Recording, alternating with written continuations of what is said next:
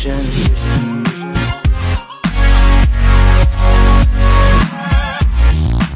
If you would have asked me then if I think there is really a planet X, I would have said no. But if you ask me now, my answer will be yes. I believe there is a Nibiru in our solar system. Let me show you why.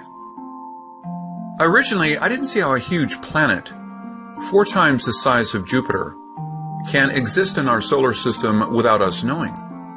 But that is before I learned about TNO. Before I did extensive research on ancient prophecies, which, believe it or not, collaborated somehow. Let me put it this way. You may not recognize Nibiru when it comes, and the visit may be different from what you expected, but believe me, there is a Nibiru out there in our solar system. For people who are new to this Planet X Nibiru theory, let me give you a quick tour. According to the ancient Sumerians, the 10th planet Nibiru is on a highly elliptic 3,600-year orbit.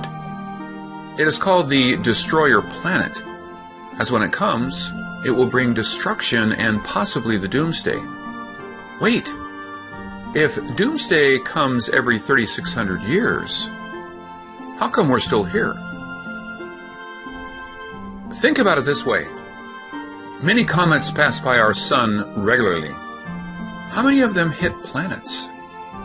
The last and only one I remember was the Shoemaker-Levy 9 hitting Jupiter in July 1994. So maybe Nibiru's last flyby was harmless last time. But we may not be likely so lucky next time? Before jumping to any conclusions we cannot sustain, let me bring you another popular Nibiru theory. The planet Nibiru of Nemesis. Nemesis is supposedly our sun's brown dwarf twin. The theory was first introduced in 1984, largely based on the Earth's mass extension 26 million year cycle. An evil twin 1.5 light years away, hidden beyond the Oort cloud, would be a perfect suspect. If Nibiru was a planet of Nemesis, it could explain how its occupants survived 3,600 years without a sun. Nemesis is Nibiru's travel companion and its portable generator. When the theory was introduced in 1984, it made great sense, and at that time, scientists believed that most stars are binary. Obviously, our sun should not be an exception. However, scientists have determined that mass extinction happens more like every 50 million years. And 2 mass astronomical surveys, which ran from 1997 to 2001, failed to detect any brown dwarf in our solar system.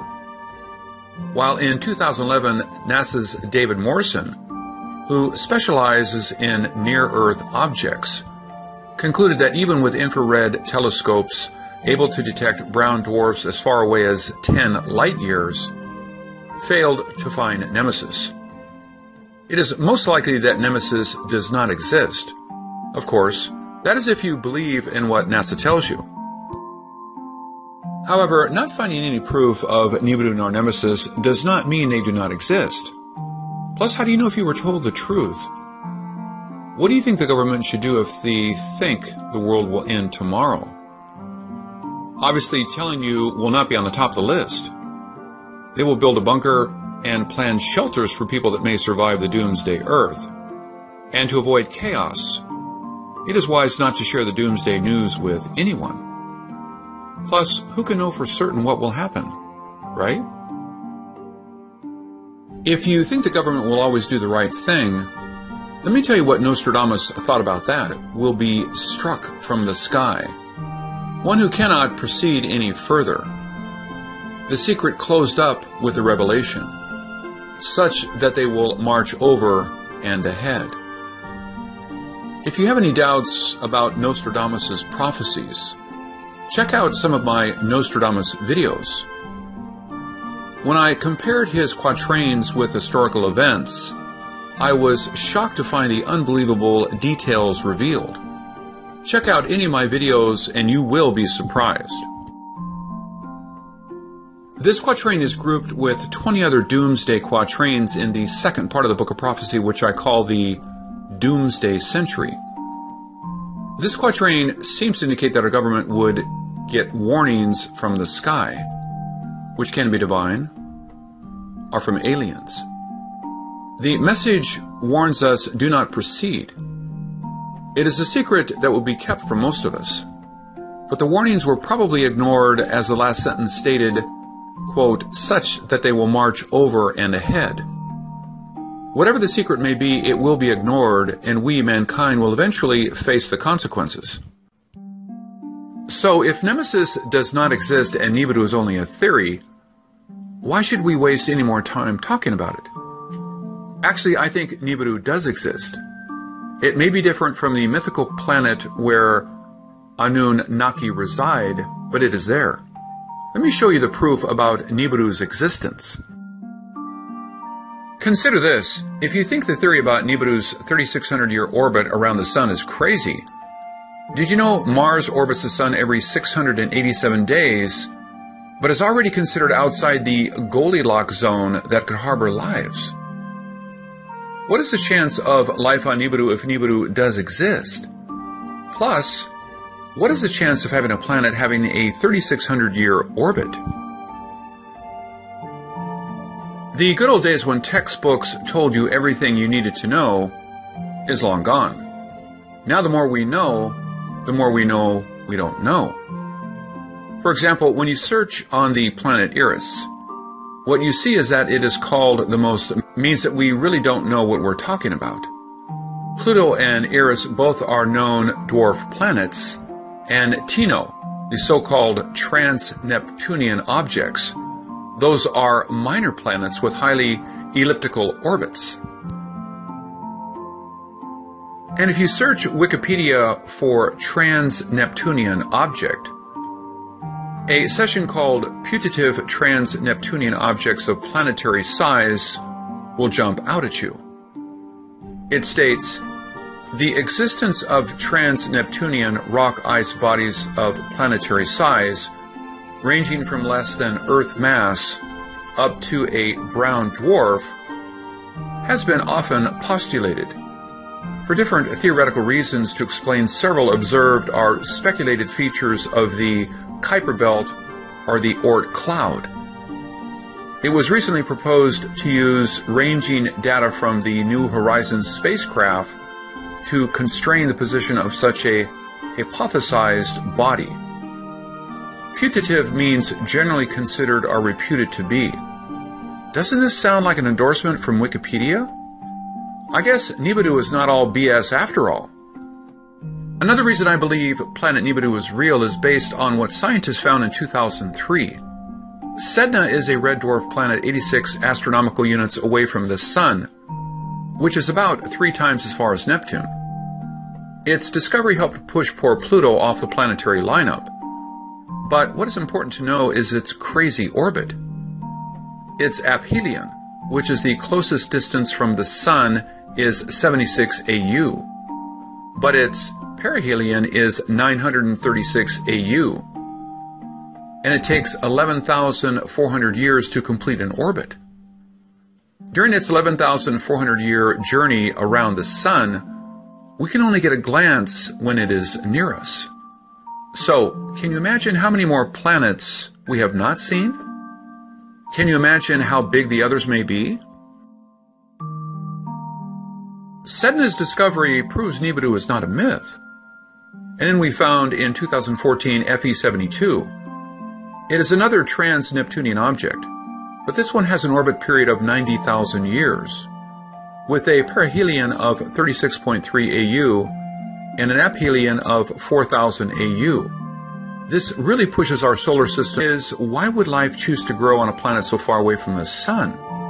Well, I guess we don't get to pick our birthplace, right?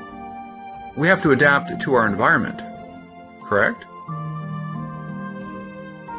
Plus, life may have started on a beautiful, friendly planet till the planet changed. For that, I will share with you another story we are all quite familiar with, the Shoemaker-Levy 9. Did you know before Shoemaker-Levy 9's impact with Jupiter, it was not orbiting the Sun? That is a fact few people know. The comet Shoemaker-Levy 9 was orbiting Jupiter before it got dangerously close and crashed. 2 years before impact, Shoemaker-Levy 9 was orbiting the Sun. A wrong place at the wrong time changed the comet's path and destiny. So, an advanced civilization may have been flourishing on Nibiru before the planet changed its course. Or maybe Nibiru was pulled away by another star. Maybe it is our Sun's binary twin. Its advanced technology made it possible to cope with whatever harsh environment, and its residents refused to leave home. Scientists feel the chance of our Sun having a twin star is slim. But what gravity forces keep these minor planets circling our Sun and something else on these elliptical orbits? There must be another massive body on the other end. Remember, we can only see them when they are close to us. Can you imagine how many more are out there that we have not seen? If the Earth has survived till today, why should we worry? Even if there are 1 million Nibirus out there, they probably won't come closer than Pluto, right? That may be right, but since we know so little, we have to rely on people who know more, and that is the problem. We have found so many new planets and new stars. Who will know what the next... The story exposes a secret society called the Illuminati. This shadowy group has a very real secret. It's a story of money, murder, and mystery right here in the Valley.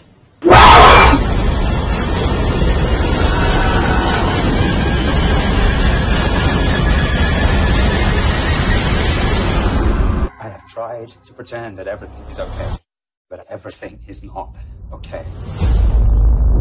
We will make a lot of money. We are all living in the world they created. Other organizations that shall remain nameless.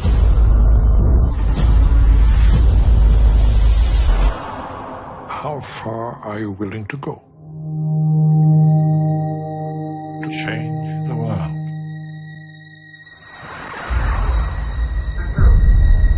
You must leave.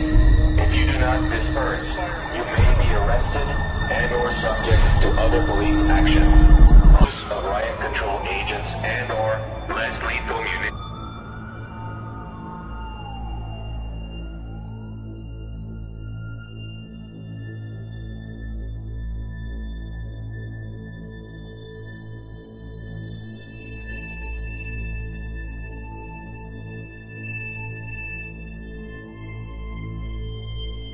If you would have asked me then if I think there is really a planet X, I would have said no. But if you ask me now, my answer will be yes. I believe there is a Nibiru in our solar system. Let me show you why. Originally, I didn't see how a huge planet, 4 times the size of Jupiter, can exist in our solar system without us knowing. But that is before I learned about TNO. Before I did extensive research on ancient prophecies, which, believe it or not, collaborated somehow. Let me put it this way. You may not recognize Nibiru when it comes, and the visit may be different from what you expected, but believe me, there is a Nibiru out there in our solar system. For people who are new to this Planet X Nibiru theory, let me give you a quick tour. According to the ancient Sumerians, the 10th planet Nibiru is on a highly elliptic 3,600-year orbit. It is called the Destroyer Planet, as when it comes, it will bring destruction and possibly the Doomsday. Wait, if Doomsday comes every 3,600 years, how come we're still here? Think about it this way. Many comets pass by our Sun regularly. How many of them hit planets? The last and only one I remember was the Shoemaker-Levy 9 hitting Jupiter in July 1994. So maybe Nibiru's last flyby was harmless last time. But we may not be likely so lucky next time. Before jumping to any conclusions we cannot sustain, let me bring you another popular Nibiru theory. The planet Nibiru of Nemesis. Nemesis is supposedly our Sun's brown dwarf twin. The theory was first introduced in 1984, largely based on the Earth's mass extension 26 million year cycle. An evil twin 1.5 light years away, hidden beyond the Oort cloud, would be a perfect suspect. If Nibiru is a planet of Nemesis, it could explain how its occupants survived 3,600 years without a sun. Nemesis is Nibiru's travel companion and its portable generator. When the theory was introduced in 1984, it made great sense, and at that time, scientists believed that most stars are binary. Obviously, our sun should not be an exception. However, scientists have determined that mass extinction happens more like every 50 million years. And two mass astronomical surveys, which ran from 1997 to 2001, failed to detect any brown dwarf in our solar system. While in 2011, NASA's David Morrison, who specializes in near-Earth objects, concluded that even with infrared telescopes able to detect brown dwarfs as far away as 10 light years, failed to find Nemesis. It is most likely that Nemesis does not exist. Of course, that is if you believe in what NASA tells you. However, not finding any proof of Nibiru nor Nemesis does not mean they do not exist. Plus, how do you know if you were told the truth? What do you think the government should do if they think the world will end tomorrow? Obviously, telling you will not be on the top of the list. They will build a bunker and plan shelters for people that may survive the doomsday Earth. And to avoid chaos, it is wise not to share the doomsday news with anyone. Plus, who can know for certain what will happen, right? If you think the government will always do the right thing, let me tell you what Nostradamus thought about that. Will be struck from the sky. One who cannot proceed any further. The secret closed up with the revelation, such that they will march over and ahead. If you have any doubts about Nostradamus' prophecies, check out some of my Nostradamus videos. When I compared his quatrains with historical events, I was shocked to find the unbelievable details revealed. Check out any of my videos and you will be surprised. This quatrain is grouped with 20 other doomsday quatrains in the second part of the Book of Prophecy, which I call the Doomsday Century. This quatrain seems to indicate that our government would get warnings from the sky, which can be divine, or from aliens. The message warns us, do not proceed. It is a secret that will be kept from most of us. But the warnings were probably ignored, as the last sentence stated, quote, such that they will march over and ahead. Whatever the secret may be, it will be ignored, and we, mankind, will eventually face the consequences. So, if Nemesis does not exist and Nibiru is only a theory, why should we waste any more time talking about it? Actually, I think Nibiru does exist. It may be different from the mythical planet where Anunnaki reside, but it is there.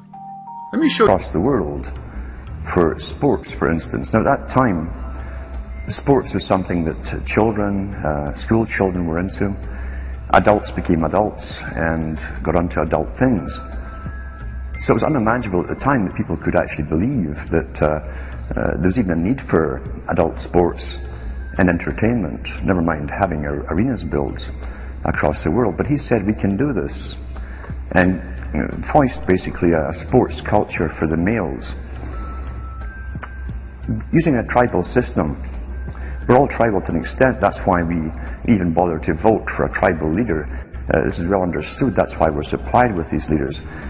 And because the average man was to become more disengaged from his own destiny as the expert class arose, it was decided that the males would get their outlet, basically,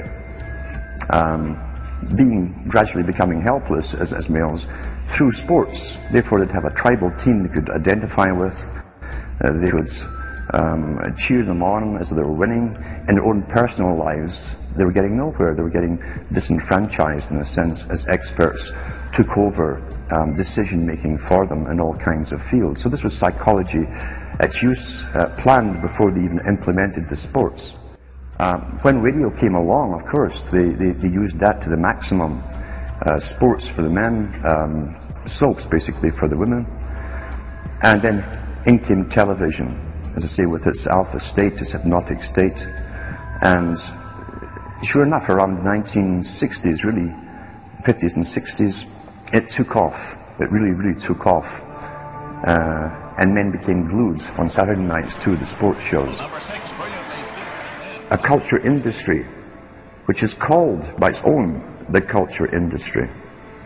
The Soviet Union had a department called the culture industry. Their actors and directors were called the cultural leaders. Because they would, like a computer, people are like computers, all you have to do is keep giving them new updates every so often, and you can change an entire country or a nation or a block of nations who are all getting the same upgrades at the same time along certain paths. Today we call it political correctness. Most people want to belong to their peer group. They want to be the same as everyone else when it comes to opinions. In fact, they judge their own personal sanity by bouncing ideas off their neighbours and friends who will answer back and agree on these same topics in kind. It doesn't matter if the topics or what you're given are facts or utter nonsense, as long as everyone agrees at the same time. You'll say, well, I'm sane, and your friends will all agree because they've had the same information given to them. If it's on TV and a famous face says something, then it must be true. He doesn't have to show you facts or anything else. You've been brought up with these faces. That's why they keep these guys on television into their 70s and 80s. You've grown up with this father figure who's on television every night at 6 o'clock, in your house, in your room, staring right at you. And he's a father figure. Would he tell you a lie? So you naturally never suspect him. And this same man will lead you through new topics. He'll introduce experts on the topics. They'll have a little summary at the end of every talk, and you are now left with the conclusion that's presented to you. You don't arrive at it, it's given to you, and it's good enough for you. We're programmed today perfectly, just like machines.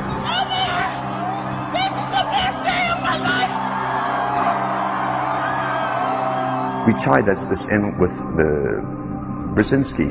Brzezinski said in 2 Ages. Now this guy was way up with the NSA.